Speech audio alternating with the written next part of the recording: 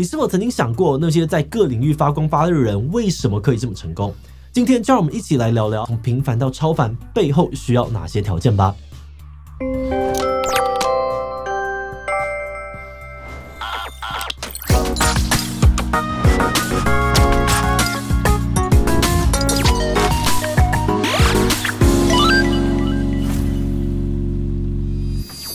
Hello， 大家好，我是志祺。你有崇拜的偶像或是名人吗？在欣赏或崇拜的时候，有没有曾经努力的想要跟上他们的脚步，但越努力越是发现距离好像很远？除了努力之外呢，我们一般人跟所谓成功人士之间到底是差在哪里？让人从平凡晋升超凡的关键又是什么呢？有常年记者经验的迈尔坎·葛拉维尔在分析各行各业不同领域的杰出人士之后，把他观察到的结论写成了《艺术》这本书。在这本书里面呢，他除了有讨论智商、努力跟成功之间的关联之外，还额外的提出了很多让人意外的论点。所以呢，今天就让我们借着这本书一起来看看让人成功的关键吧。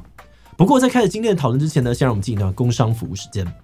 台湾气候潮湿，家里不除湿怎么可以？快来看看 LG UVC 双变频极致除湿机，想要打造干爽舒适的居家环境，就交给它吧。它内建德国莱茵 TUV 认证的 UV nano 科技抑菌技术，可以去除叶扇 99.99% 的细菌，排风更清净、更舒适。它拥有双回转变频压缩机和变频马达，比传统除湿机更省电，加上单手提握水箱、烘鞋与烘衣柜专用配件，再搭配 ThinkQ App 智慧掌握除湿。再来它的日除湿量呢达到了12公升，16坪空间也能够轻松除湿，最低运转声只有32 dB， 超静音，不发出恼人轰轰声。最后运转时还会主动释放500万奈米离子，可去除空气中的细菌、霉菌，空气更干净，保护家人健康。现在超档的优惠只在嘖嘖平台，马上点击 YouTube Shopping 的产品资讯卡，了解更多的资讯吧。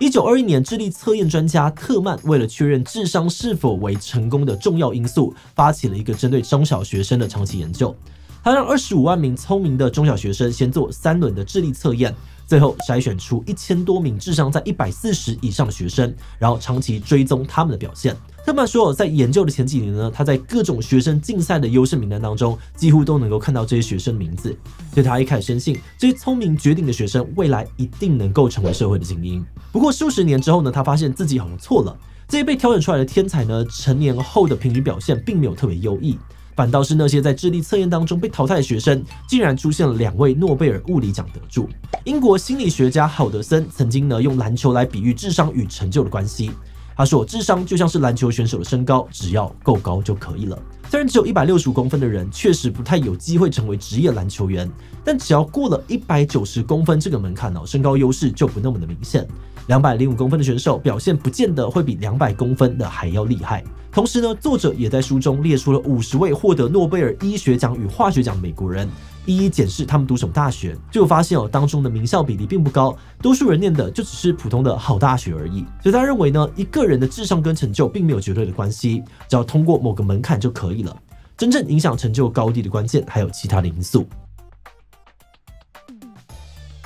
第一个他提到的因素呢是努力。有些人或许听过1万个小时理论一般的理解是，无论是哪个专业，只要经过1万个小时的练习，就能够成为专家。而这个1万个小时理论呢，其实就是在《艺术》这本书推出之后开始广为人知的。作者在书中引用了认知心理学家艾瑞克森在1993年进行了一项研究。这个研究把一所音乐学院主修小提琴的学生以表现分成了3组。第一组是表现最好的，第二组呢是资质还不错的，第3组则是难以成为音乐家的程度。研究人员以问卷的方式呢，计算出了每位学生在20岁之前总共花多少时间练习小提琴。有显示表现最优异的第一组平均超过了1万个小时，第二组练习呢大约是8000个小时，第3组则不超过4000个小时。同样的结果也显示在业余钢琴家跟职业钢琴家的练琴时间上面，在20岁以前呢，职业钢琴家的练习时间同样超过1万个小时，相对的业余钢琴家呢则只有2000个小时。不过这边我们要岔题一下，当初做这个研究的心理学家艾瑞克森呢，后来有补充说明，并不是所有的专业只要练习1万个小时就能够成为专家，毕竟每个专业呢所需要的时间还是有差异的。但概念上面来说呢，努力练习确实可以让人更接近成功。那除了这点之外呢，作者葛拉威尔还认为出生日期可能也是关键之一。从作者的角度来说，不同出生日期的人，他所得到的机会很可能会不一样。而这个出生日期又可以分成年份还有月份，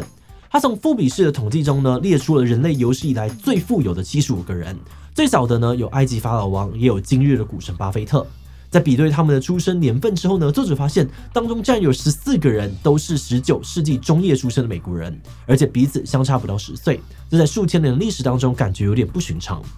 作者推测，这可能是因为当时美国正好处在经济转型最剧烈的时期，整个国家充满了机会，而这些有才能的人呢，刚好生在这个年代，所以有幸创造不凡的成就。另外，作者也提到，在1980年代的中期，加拿大心理学家巴恩斯里就发现，那些表现优秀的曲棍球学生选手，在1到3月出生的比率异常的高。但研究过后呢，他认为这并不是巧合，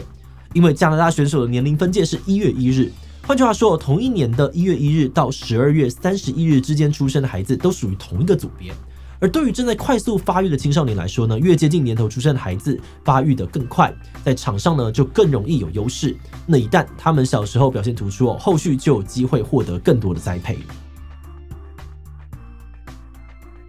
还记得最一开始那个高智商孩子的长期追踪吗？后来研究小组呢，依照这些孩子在成年后的表现，把他们分成了3组，然后抽丝剥茧，试图找出让他们出类拔萃的关键因素。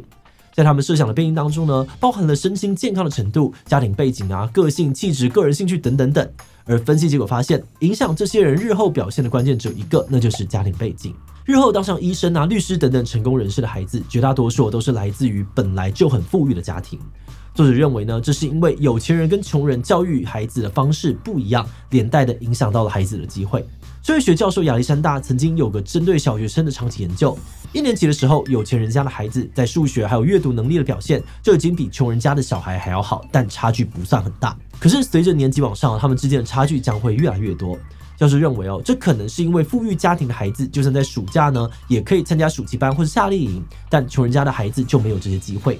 那为了证明这一点呢，这位教授呢还做另外一个实验，他让学生们整年都不放暑假。就到了学年结束时，他发现不同家庭背景的小孩表现几乎没有什么差别。